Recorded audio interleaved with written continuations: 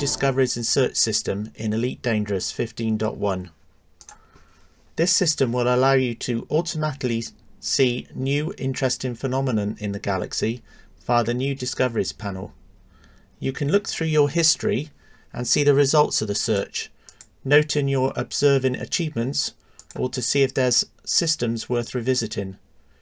And you can use the system in the Surveyor via a new search option to quickly find bodies during DSS scanning to fly to. Find and observe interesting bodies like planets close to or within rings, close binary pairs, stars with rings, planets with wide rings, bodies with a high number of jumponium materials, etc.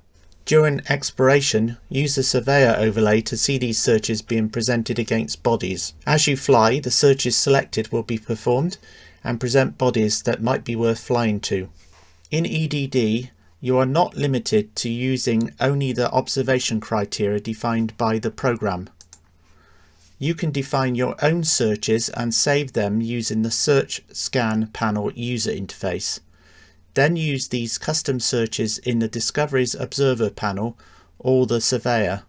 You have complete control over your observations of notable bodies. Opening the Discovery panel will run the searches selected and show you a list of matching bodies found in your history. It will search the whole of the loaded history and present bodies that match. These are shown in date descending order, with the information on the body and its parents listed. You can also click on the headings to change the search order, such as searching by body. You can search the text in the grid by clicking on the search text box and typing. This is useful to find a particular search which matched if you had multiple searches on. You select which searches to use by clicking on the search button. Here you can select which searches are presented in the grid. The more you select, the longer it will take to perform the search. The default selection allows you to go back to the original set which came when you first opened the panel. User-defined searches are listed at the top of the drop-down list, while built-in searches follow. You can additionally control word wrap so that you can see a summary of the systems without the detail, and you can export the grid contents to a spreadsheet using the export function. You can also turn on extra columns of information by right-clicking on the header. You can turn on the grandparent, which shows the parent of the parent. You can turn on the star, which shows the next star above the body. And you can turn on the parent of star, which shows the star 2 above the body. The Surveyor has been enhanced to use the discovery searches. A new search button is present which runs the searches selected by the user. These searches are in addition to the older Surveyor built-in searches present in the Planet and Star menu. The searches which passed will be presented at the end of the body line, such as this one, showing 2 searches passing on the body: moons orbiting terraformables and high number of jumponium materials. If you want to use the built-in searches which come with Ed Discovery, then that's all the information you need to know. We will now cover how to define a new search. To define a custom search, you use the search panel and then select Scans. We will select a simple search, tidal lock. This consists of 2 conditions. The 2 conditions are ANDed together. The first condition is planet, meaning test the scan to make sure that it's a planet. The second condition is looking to see if the tidal lock flag is set. Run the search to see the results. We will now enter the condition from scratch. Click on the cross to clear the condition fields. To enter the first condition, hit the plus and then start typing is planet. You can see the autocomplete drops down and shows you a list of valid default variables. Click on is planet. The default for is planet is the condition is true, which is the one we want, so we won't have to select a condition. Now we enter the second condition by hitting the plus key and then start typing N-tidal. It's already auto-completed to tidal lock, so you can hit the entry and select it. Again, it auto-selects to is true. In this way you can enter and build up conditions.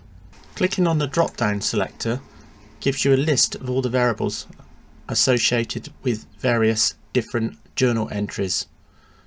You can see the journal entry for a particular variable on the right. So body name, for instance, is associated with journal entries scan, SAA signals found, and FSS body signals.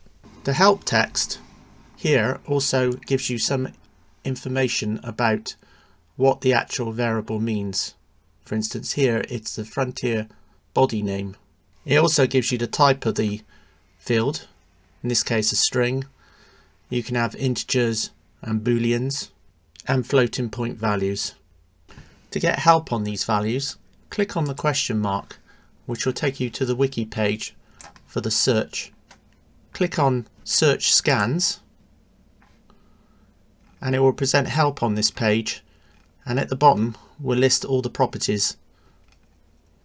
For journal scan entries, when searching, you can refer to the parent of the current scan using parent dot. Here we're checking whether or not the parent has rings. In this way you can use a condition which has dependencies on the parent as well as the scan itself. You can also look at siblings. These are bodies which are at the same level as your current scan that you're checking using sibling dot or sibling array. And in a similar manner you can look at the child bodies of the current scan using child array. Here we are using iter1, which is an automatic variable which starts at 1 and counts up and allows you to scan the whole array for a terraformable planet. You can use and modify one of the built-in tests and save it as a new discovery test. For instance, here we will take the tiny moon entry and relax the size of the tiny moon by doubling the number. We can then run the scan and then we can save it.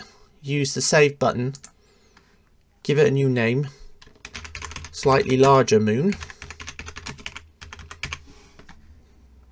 and click OK. That is now available in the drop down and is also available in the drop down of the Discovery and Surveyor panels.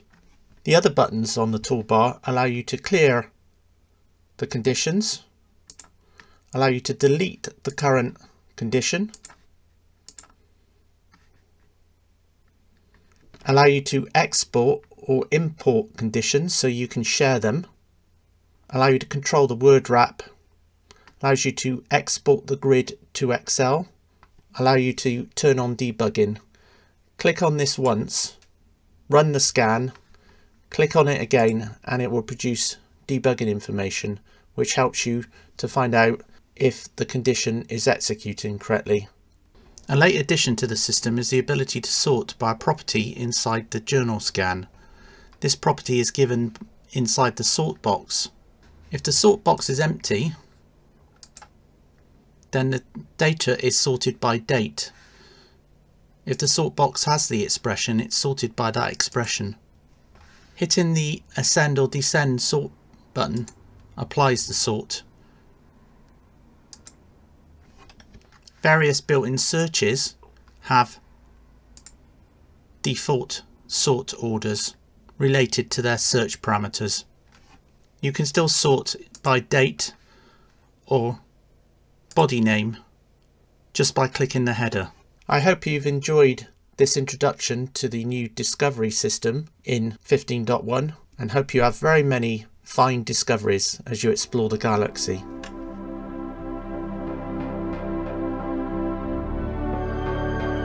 Check out our YouTube channel for other videos showing how to configure and use other aspects of this program. So for now I say bye bye and fly safe, Commanders.